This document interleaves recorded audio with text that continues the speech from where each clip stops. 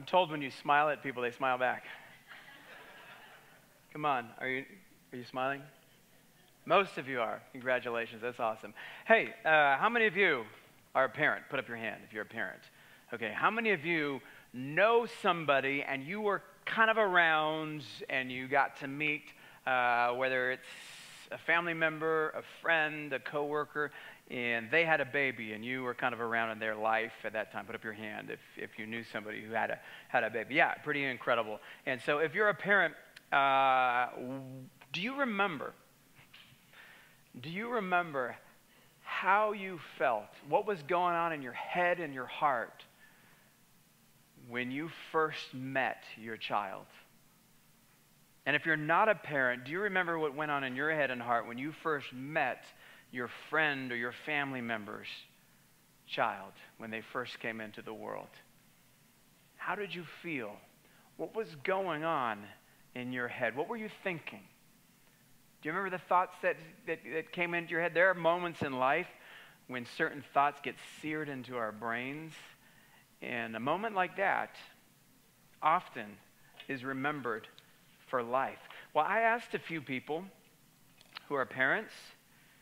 Most of them were younger parents. They wouldn't have to remember so far back. But I asked them this question: how did you feel? What were you thinking when you first met your child and welcomed them to the world? Now, I have some stock pictures, but the answers are from people in our church. So here's the first one. It was awe, like seeing the Grand Canyon. Amazing. Amazing. Next. She was really, really, I love this, really real, uncontrollable, unstoppable sobbing the moment I saw her. Maybe some of you can relate. Next. I was over, it was the most perfect and indescribable feeling. There are no words that even exist to describe that miraculous moment of first meeting her. How many of you are remembering back to when you first met that special person? Yeah, absolutely. That's an emotional thing. Next slide. I was overwhelmed as tears of joy rolled down my face. It felt as if time had stood still, and in that moment, we became a family. Amazing. Now, I had long conversations with these people, and I just took little snippets of what they shared. This wasn't everything that they shared. There's a lot to say about meeting somebody for the first time and welcoming them to this world and everything that's going on in your heart and mind. So just keep that in mind. Next slide. This person said, "I was just so happy she was a girl." So, full disclosure, that was my wife.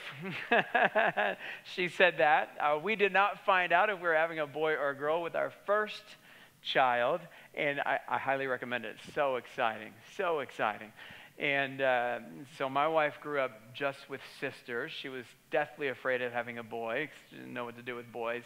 And so she was pretty excited to have a girl. But there's so much joy bringing a human into the world and everything around it. It's just incredible. I remember crying for 3 days, and I'm not much of a crier, when my firstborn was born.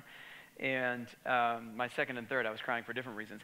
But I cried for about 3 days, and I was just in awe. And I remember leaving the hospital. I felt like I stole a baby because I didn't go in with this thing. And we came out with this child. But it was an amazing experience. Hey, turn to John chapter 16. Turn to John chapter 16. Open your Bible app. Scroll to John chapter 16. And we are going to be starting in verse 16 this morning of John chapter 16. So Jesus, he's in his final moments before his betrayal and his arrest. He just told his original disciples about the power of the Holy Spirit to convict the world in 3 different areas. If you were here last week, you'll remember this. What were those 3 areas that the Holy Spirit would convict the world in? Number 1 was, yeah, you got it. Nobody got it. Let me give you a hint. It starts with S and ends with N. Oh, good, good. Okay, sin and righteousness, good. And number 3, judgment. Well done. And if you miss that, guess what? You're subscribed to our YouTube channel, and you can catch up because it's really powerful, powerful scripture passage on the Holy Spirit and his work and his power and how Jesus went away. Jesus who limited himself to becoming a form of a servant, but when he went away, he came back basically in unlimited form. Now, I'm getting into all sort of theological deep weeds here, but the bottom line is that the Holy Spirit is powerful, and you need to check out that sermon. Now, Jesus, in our passage, he uses 4 different negative words 4 times in this passage. He uses one word 4 times and then 3 other unique words to make his point. And he uses the word sorrow. Everybody say sorrow. He uses that word 4 times, and then he uses the words weep, lament, and anguish, because he's trying to get across the emotion of going through the valley in life. Now, sorrow, it literally means sadness, grief, or heaviness. And so some of you may be in the throes of that heaviness, of feeling that weight of sorrow on your shoulders right now. And maybe it's something going on at work, and it's heavy, and it's just grinding away at you, and it's staying on your shoulders, and you're anxious about it, you're worried about it, and you're in sorrow. And maybe it's something to do with at home. Maybe your spouse is causing sorrow, or maybe you think they're causing sorrow, but it's really coming from you. But you'll find out one day soon. But the bottom line is you feel this weight going on in your marriage at home, or maybe with your kids, and you're feeling weighed down at work, you're feeling weighed down at home. Maybe it's health. Maybe there's something going on that's unknown, and you've been to the doc, and you've gone back, and you're still trying to figure it out, and it's just annoying, and it's still with you. It's not being resolved, and it's weighing you down, and it's driving you crazy. Or maybe some of you've gone through a death in the family. Maybe it was even years ago, but you're still feeling the weight of anguish. You're still feeling the weight of grief and missing that person in your life and how full it was when they were around. And you've got all these bricks of heaviness and weight and sorrow, and it's absolutely driving you crazy. And you carry this with you. And some of us do carry this with us. Some of you are carrying this right now. And I don't know about you, but you know what I do with my weight of sorrow sometimes? I do this. I hold on to it tight. I don't want to let it go. You ever been there? You just want to hold on to your sadness and your grief, maybe your bitterness, your frustration. And you just keep that weight with you, and you wonder why you're so exhausted, and every morning you wake up and you're wondering, man, why is it such a drag to get out of bed? But here's the thing we know about sorrow. It's going to come. It's going to come in your heart. It's going to come in your mind. It's going to come into your life. You can't stop it, and there's no recourse. It's coming your way. You're either in sorrow or you're about to go in sorrow. It's just kind of the reality of life, and it's hard to deal with. And when your sorrow hour comes, it's like time slows down. Do you ever watch those movies and you see the second hand go tick, tick, tick, tick? And that's what life feels like when you're weighed down, and I'm weighed down, right? My shoulder's hurting right now, and I can't wait to get this off. But that's how you feel when you carry a bag of bricks of weighty sorrow around with you. But here's what you shouldn't do. Don't worship your sorrow. Don't worship it. I know it's on your heart and mind, but try not to let it take over your life so much that it looks like you're bowing down at the altar of sorrow and worshiping your sorrow. Don't let it stop you from moving forward. Keep engaging with life. Keep engaging with Jesus. Keep moving forward. Lift your head. You're going to get through it. And in a little while, you won't have the right perspective in sorrow. That's why you need to lean on other people and ask them, can you help carry my sorrow? Can you do that now? Can you just turn to your neighbor and ask them now? It's good to practice for even if you're not in sorrow. Say, can you help me with my sorrow? Turn to your neighbor, ask them. Don't be shy. I know I annoy you guys asking you to talk to your neighbor, but it wakes you up. It keeps you with me, and this is important what God wants to say to you today. And even within your sorrow, give thanks to God. Can we say that? Say, thank you, God. Say it again. Thank you, God. and talk to him. Keep your prayer life active. Turn to him. Turn back to him. Even if you can't pray in your sorrow, because sometimes it's hard to pray when the weight is so heavy. And there's going to be a moment where you're going to say, God, help me in my unbelief. I don't feel like talking to you right now. I can't talk to you right now. And you know what's going to happen? I don't know if you've ever read Philippians 4, 6, 7. But there's going to be a moment, it's not going to make sense, even in the middle of your sorrow, where the peace of God, which transcends all understanding, is going to help you drop. And you're going to feel light. And it's not because your circumstance changed. It's not because the pain isn't real and raw. But it's because of the Holy Spirit working in your life. Amen? And don't stop engaging with the Lord. Don't stop engaging with life. And don't make ultimatums. Well, I will never. There's no way I'll ever do. Don't say those statements.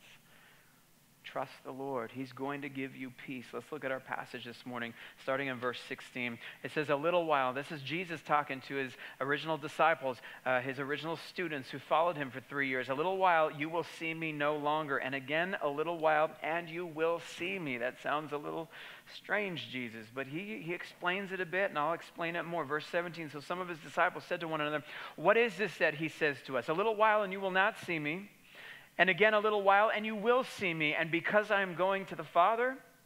So they were saying, what does he mean by a little while? We do not know what he is talking about. Jesus knew that they wanted to ask him. So he said to them, is this what you are asking yourselves? What I meant by saying a little while, and you will not see me. And again, a little while, and you will see me. I mean, he's repeated that. Those phrase has been repeated 3 times. It's an important phrase to remember. Verse 20, truly, truly, I say to you. Everybody say truly, truly. If you see truly, truly, you truly have to pay attention. Jesus is making an incredible, weighty point that's important. You don't want to miss. Truly, truly, I say to you, you will what? You will weep and lament. But the world will rejoice. The world will rejoice because the world has no interest in God. When he's talking about the world, he's talking about the people in the world who don't want anything to do with God. And they're excited that Jesus, the Son of God, will be strung up on a Roman cross. And they will rejoice. But you will be sorrowful. But your sorrow will turn into joy. Everybody say joy.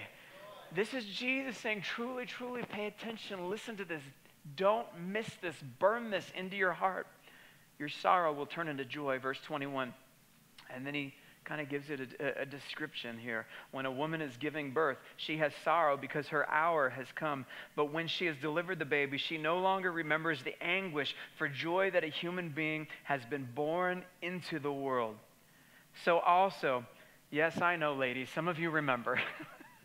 I know, I've had that conversation with a few ladies. Well, I remember the anguish, but in comparison to the joy, I know that might be debatable too, but it shouldn't be. It shouldn't be. Your kids are an incredible joy and a gift from God. So also you have sorrow now, verse 22, but I will see you again and your hearts will rejoice and no one will take your joy from you. In that day you will ask what? What does it say in your Bible? You will ask nothing of me. In the throes of sorrow, it's hard to have an active prayer life. And Jesus is acknowledging this. In that day, you will ask nothing of me. Truly, truly, I say to you, whatever you ask of the Father in my name, he will give it to you. He's encouraging them. Even though you can't, it's hard. I get it. But try to keep connected with God. Until now, you have asked nothing in my name. Ask and you will receive, that your joy may be full. Let's pray. God, thank you for your words. Speak to us powerfully now. Change us, change our hearts, convict us, encourage us in Jesus' name. And all God's people said, amen. Your outline notes are in your bulletin. You can fill in the blank. Number 1 is history's defining moment. Resurrection. Resurrection. A little while, Jesus said, and you will see me no longer. And again, a little while, you will see me. The disciples didn't understand that the arrest of Jesus was only an hour or 2 away from this particular moment, and then his crucifixion would follow. Yet because he must go to the Father. You would see him again because he is going to rise again from the dead. A little while was 3 days. A little while after he was crucified, the tomb was empty. A little while. The first people to notice it empty were mighty men, right? No. It was mighty women. It was his followers who were female who found the empty tomb first. And that's evidence, that's weighty evidence for the fact that no man came up with this book called the Bible. Because if man wrote it, they wouldn't have written that into the story, because at that time, women did not mean much in terms of value. They didn't have a say. Their testimony in court was not valid.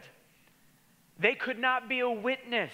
They were seen more as possessions than as people. And yet written in God's word is that women found that tomb empty. And they ran and they told the mighty men. And you know what the mighty men said to them?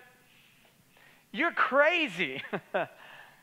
You're out of your mind. I don't believe you. See, the disciples, the men who were following Jesus, even though Jesus told them about the resurrection, they weren't sitting down with a stopwatch, 3, 2, 1, and fireworks and resurrection and pomp and circumstance and a parade. That's not what happened. They thought it was permanent. They thought their friend Jesus, their leader, their teacher, their master was permanently gone. But then Jesus appeared to his disciples after he rose again, and he appeared to hundreds of eyewitnesses. Jesus appeared before his brother James. Imagine that conversation. What would it take for your sibling to convince you that they are the Son of God? Imagine that conversation. See, Jesus appeared before his brother James, and that powerful moment between brothers caused James to go from skeptic to believing his half-brother was the Son of God. I encourage you to check out those scripture verses I put in your outline.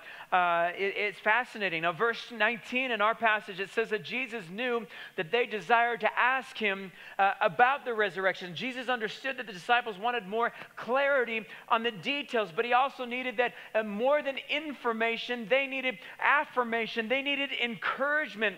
They needed their hearts and their minds prepared for what's coming down the road emotionally.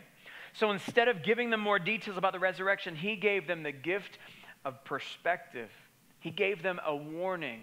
In advance of the sorrow, he said, this sorrow train is coming down the tracks at full board, and you cannot stop it. He told them not to be surprised by their sorrow to come. And we should not be surprised when sorrow comes our way. Why do you expect to live a life without sorrow?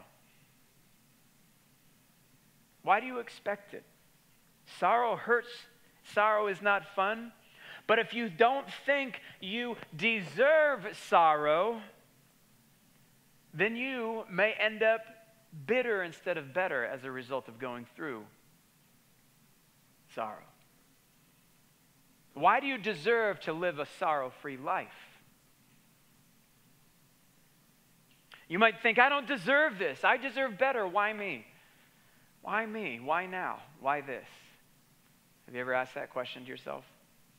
Have you ever asked that question for somebody else? Why them? Why are they having to go through this? It doesn't make sense. Jesus is setting up the disciples with this wisdom so they can hang on to the hope while they walk through the valley of the shadow of death, as they are about to see their friend, their teacher, their rabbi, to see Jesus arrested and murdered, strung up on a Roman cross, because they're about to ask those questions. Why Jesus? What did he do? He didn't deserve that.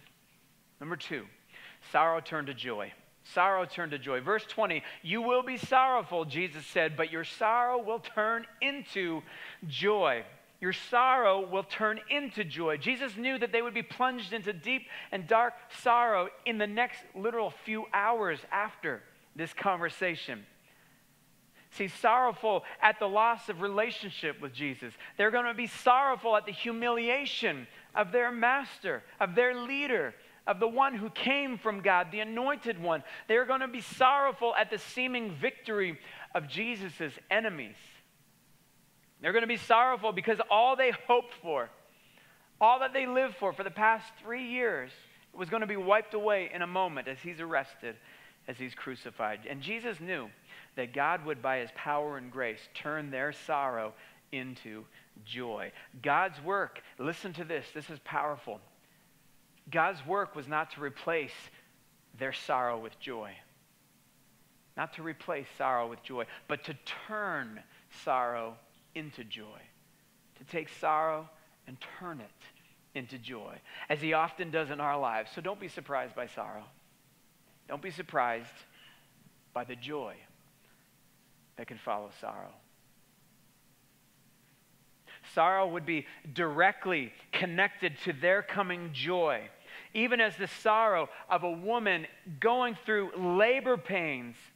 And those labor pains are directly connected to her joy as she welcomes a new human into the world. There's a connection with your sorrow and joy. How is your joy today connected with your past sorrow? If you think about some of the biggest moments of sorrow that you have gone through in your life, how is that connected to your joy today? I had a sorrow to joy moment hit me big time last night, and didn't even realize it hit me till I was reflecting, but I had just an emotional moment when I put my 3-year-old Jude to bed, and we had been swimming in our little above-ground pool in the backyard, and he came out, and his hair was just, it was all over the place and curly and a mess, and I put him to bed, and then when I went in to check on him, he was out, he was sleeping, and I glanced at him, and it hit me like a ton of bricks. He totally looked like my younger brother, and my younger brother passed away when he was 11, and it just hit me, and yeah, it was a mixture of sorrow and joy. But I was in a joy-filled moment more, joyful for the gift of my own children and joyful for the gift of the 11 years that I had with my brother. See, God changes sorrow into joy when we trust him, when we have the right perspective, when we believe in him. And sometimes we have to say, Lord, help me in my unbelief. I get that. Sometimes you can't pray in your sorrow. I get that. So how is your joy today connected to past sorrow? I bet there are things in your life today that you run a pretty high joy baseline because of what you went through in your past. The joy and appreciation you have surrounding, for example, your health today might be really high compared to the average person because of the health challenge and sorrow that you had in your past. That's powerful. See, God doesn't replace sorrow, but he turns sorrow. He doesn't replace it. He turns it. Your joy is connected to past and current sorrow. Your sorrow today will be connected to future joy. You can trust that God will turn your sorrow to joy. You never know how high you are if you don't know how low you started. How many of you ever gone hiking?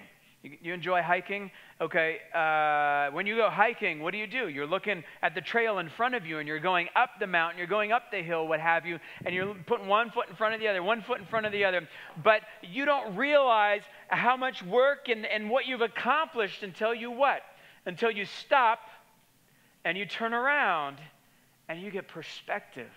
I was on Half Dome last August, and we're going up this thing, and it was brutal.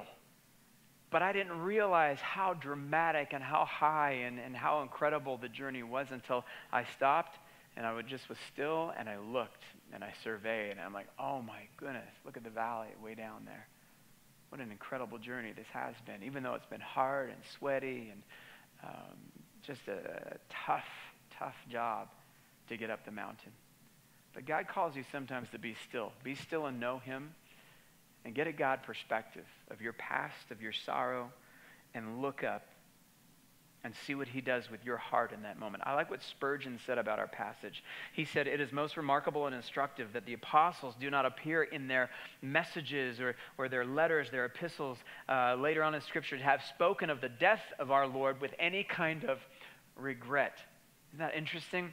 Spurgeon goes on to say, the Gospels mention their distress during the actual occurrence of the crucifixion, but after the resurrection, and especially after Pentecost, we hear of no such grief. They were walking in the joy of Christ because of the sorrow that they went through. Jesus said himself later on in verse 33 in chapter 16, he said, I have said these things to you, that in me you may have peace. In the world you will have tribulation. But take heart, I have overcome the world. So lift your head. It's not over yet. If you got breath in your lungs, rest in the joy of Christ and keep moving and engaging in what Christ has for you in this life. Number 3 is tenured joy. Tenured joy. Verse 22, so also you have sorrow now, but I will see you again, and your hearts will rejoice, and no one will take your joy from you. No one will take your joy from you. Everybody say no one. That's an important point. Turn to your neighbor and say, not even you.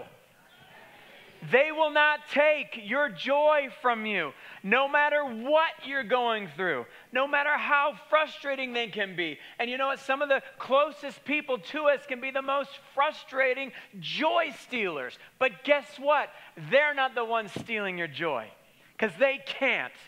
No matter if you're planning a wedding or a memorial, they cannot steal your joy. Amen? In September 1942, there's a guy named Viktor Frankl. Him and his wife and his parents were deported to a Nazi concentration camp in 1942. He was moved to a few concentration camps at this time, including Auschwitz, the one that most people have heard of, and before being liberated by American soldiers in April 1945. So for 3 years, he was in these death camps, these concentration camps. And during this time, he lost his parents, he lost his brother, he lost his wife. And following the release, Frankl, he was a psychologist, and he wrote and he lectured on one's approach to mental and psychological healing.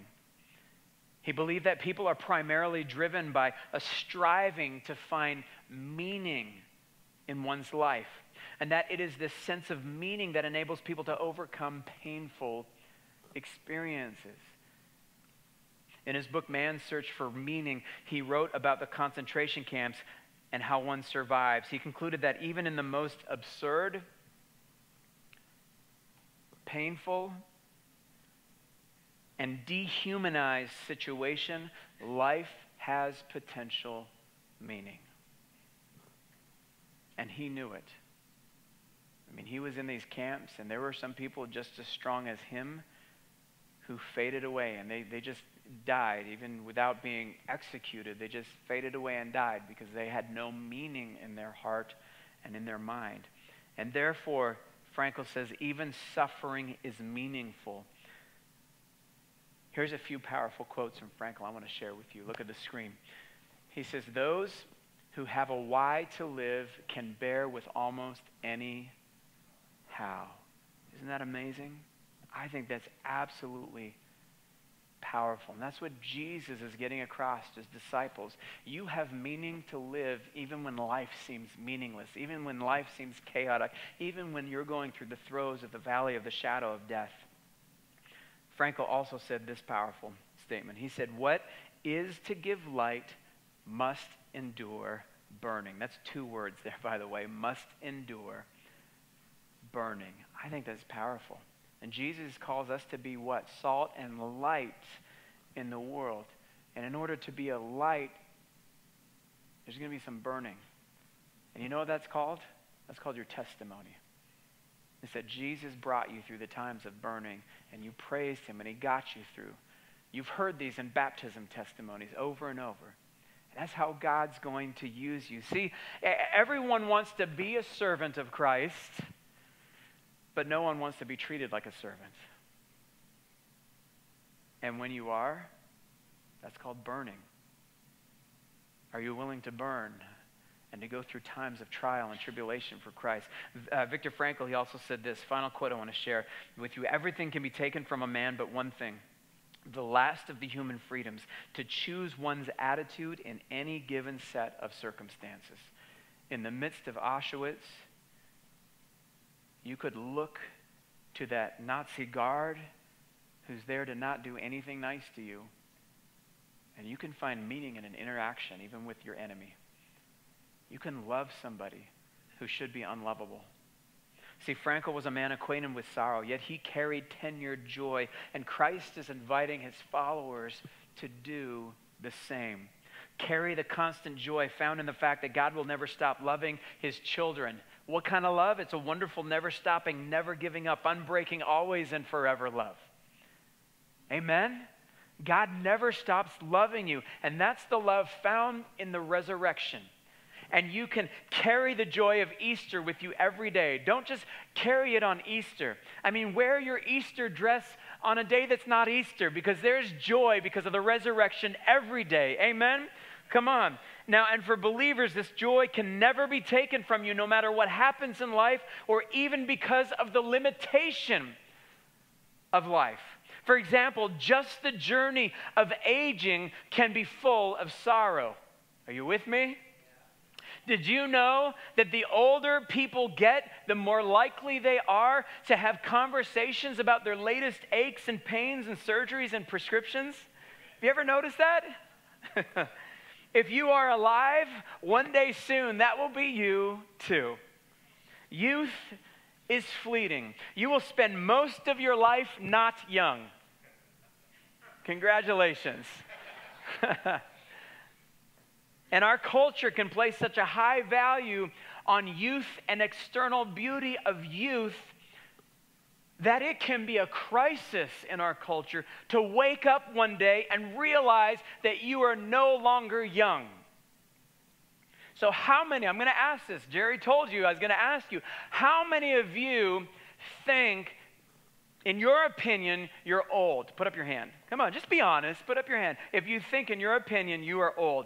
Okay, and some of you aren't putting up your hand just because you don't put up your hand for anything. I get that, and you're welcome to not put up your hand. I understand that.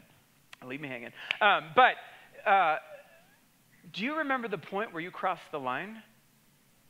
Was it a birthday? Was it an age? Was it a circumstance? Was it an ache? Was it a pain? When did you cross the line in your own mind and heart that I'm young? Dang, now I'm old.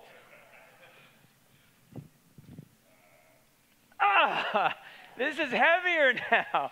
Everything's heavier. Oh, I'm old. I remember taking surveys, and you remember these surveys. You still take them. And there's categories of age, you know, are you 16 to 25, are you 25 to 35, are you 35 to 50? And when I would go into a new category, I'd be like, no! It was so sobering. I'm in that category now. I'm moving farther to the right. Reality check. Most of your life will be spent on the right. You will be in the right categories longer than the left, and you will be carrying the weight of the limitations of life. Don't you feel great? Congratulations. Oh, that's heavy. I'm getting old. So getting old, it's not for the faint of heart. Would you agree with that? If you're old, say amen. It's not for the faint of heart, but praise God that the season of being elderly, which we'll all go through, is temporary. Isn't that awesome? You all get a new model. You all get to trade it in. You all get a new model when you get to heaven. You will get new bodies. Look what 2 Corinthians 5, it says, for we know that when this earthly tent we live in is taken down, that is when we die and leave this earthly body, we will have a house in heaven, an eternal body made for us by God himself and not by human hands. We grow weary in our present bodies, and we long to put on our heavenly bodies like new clothing. How many of you feel better when you get new clothing? When you go shopping to the mall and you come home and you're like, you put on this new shirt and you look in the mirror and you're like, hey, you're looking good. How you doing? Come on, I know you've done it and you just feel great in that new piece of clothing. Well, imagine how much more you're going to feel when you put on a new body. It's going to be awesome. You get to trade it in for a better model. Now, for we will put on heavenly bodies. We will not be spirits without bodies. While we live in these earthly bodies, we groan and sigh. Let me try that again. Now, while we live in these earthly bodies, we groan and sigh. Oh, you guys, come on. I've heard you whine louder than that. Let's try that again. Really loud. Come on. You got to be my soundtrack. While we live in these earthly bodies, we groan and sigh. That's better. But it's not that we want to die and get rid of these bodies that clothe us. Rather, we want to put on our new bodies. so that these dying bodies will be swallowed up by, this is beautiful, swallowed up by life, eternal life, with eternal joy in this new model body. See, joy is a surety, but your joy is connected to your sorrow. How much better heaven is going to be when you go through elderly. Your sorrow will be turned to joy. There were 12 young members of a youth soccer team, and their assistant coach, who was 25 years old. They wanted to go have a joy-filled experience, so they went into a cave to carve their names on the side of the cave wall. And you've been living in a cave if you haven't heard this story in the news over the last few weeks. It was a young boys' soccer team. And on June 23rd, after a practice match, they went into the cave, and then it rained like crazy. And the cave flooded in many parts. They could not get out. The world saw this over and over the last few weeks, watching this 18-day drama unfold with this soccer team named the Wild Boars. And they were stuck nearly 3 miles into the cave. All these young boys, I think between 11 and 16 or 17, just young teenagers and tweens. And how scary. As a parent, for me personally, it was gut-wrenching to watch this, especially at first, because they didn't know if they were alive or dead. They had no clue. No contact with them. They just knew they were in there. And I think a park warden saw their bikes or something tied up outside the cave. And that's how they found out they were in there. Nobody knew whether they were dead or alive. And there was sorrow, obviously, with them in this pitch black, dark cave. They're flooded. They find some dry land within the cave, but they're stuck. Cannot see, cannot eat anything. Thank God that he provided water dripping from the roof of the cave for them to consume and drink. Now, when they were escaping, and part of the rescue plan is that they had to swim. They had to swim 0.62 of a mile. Have you ever swam a half a mile in a pool? That's not easy. And they're swimming 0.62 of a mile, scuba diving, and they don't know how to swim, and they've never scuba dived, and the water is the consistency of coffee. You cannot see anything. You are swimming completely blind for over half a mile in this murky water. And one of the rescuers, Seaman Kunan, 38-year-old former Navy SEAL, he lost his life, if you remember that. His oxygen ran out for whatever reason. It was really tragic when he was part of the rescue operation, and tons of sorrow around this. And they were finally located July 2nd. So they were lost June 23rd. Nobody knew anything if they were dead or alive. They were finally located July 22nd, and then they were rescued July 9th and 10th. Incredible. See, sorrow was followed with action. Sorrow of losing these boys, not knowing if they're dead or alive, it was followed with action after action, working to overcome and compensate for what caused the sorrow. Sorrow followed by action leads to focus, fulfillment, and later joy. I want to encourage you, stay engaged in your sorrow. Stay engaged in your sorrow. Jesus never gave up in his sorrow. He never gave up in his agony. He allowed the mission to remain greater than the sacrifice of sorrow and agony. And every parent understands this. It's a hero mom or a hero dad that gives up so much of their personal preferences to give their child the best chance at a healthy, whole, and safe life. Most parents are transformed when they have a child. You see, in an unexpected way, a parent is caught off guard with how deep of a well of tenacity they can find within themselves to consistently do what needs to be done for their child, forsaking themselves, forsaking fun for themselves, to determine to press ahead to serve and protect and provide for their child. It's incredible. You have it within you. Determination is pressing ahead in the sorrow. Jesus is telling his disciples in this passage, press ahead despite the sorrow that is coming your way, and press on with the tenacity that it takes, for example, to celebrate the rescuing of a soccer team, to celebrate the joy of a new human coming after 9 months of pregnancy and tough painful, sorrow-filled labor, to celebrate after not seeing your master for 3 days, thinking he's dead permanently, and then some ladies knocking on your door saying, hey, the tomb is empty. Oh my goodness. And then meeting the resurrected Christ face to face. Jesus said you will be sorrowful, but your sorrow will turn to, what did he say? To joy. To joy. Some of you need to memorize that verse this week. Let it sink deep down in your heart and your mind. John 16:20, it's your verse. Write it on a 3x5 card. Carry that with you. Don't just rely on your phone, because you can turn your phone off. Carry a 3x5 card. Put it in your pocket. Put it on your dash. As you're driving around, you can glance at it. Be reminded that Jesus, he's not going to replace your sorrow, but he's going to turn your sorrow into joy. And here's an indicator that you're putting your sorrow above your Savior. Your prayer life. Your prayer life. When it's hard to pray, Jesus says, come and ask me. I know it's hard to pray. He understands that. But then he tells his disciples, pray, pray. In that day you will ask nothing of me. But then he says, when you ask my Father for something in my name, he'll give it to you. And in the midst of sorrow, what is your ultimate prayer? It's for peace. It's for the peace that passes all understanding, so you can drop those weighty bricks in your life and experience that peace. So my question for you, are you staying engaged in your sorrow? Are you staying engaged with Jesus and the mission that he is giving you, even in the midst of your sorrow? Let's pray. God, thank you for your word. Thank you that you don't give up on us. Thank you, God, that we can come to you and say, help me in my unbelief, in the throes of anguish and lament and pain and the weight of sorrow in our lives. And Lord, I pray for those who do not have a relationship with you, that they can come to you, that they can find the hope and the peace, even amidst tough circumstances. And they can come to you as simple as ABC, admit they're a sinner, B, believe that Jesus died on the cross for their sins, and C, choose to follow Christ as their Lord and Savior. God, thank you for going to the cross for us.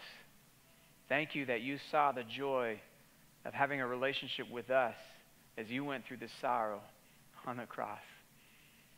God, we don't deserve it, but you gave it to us.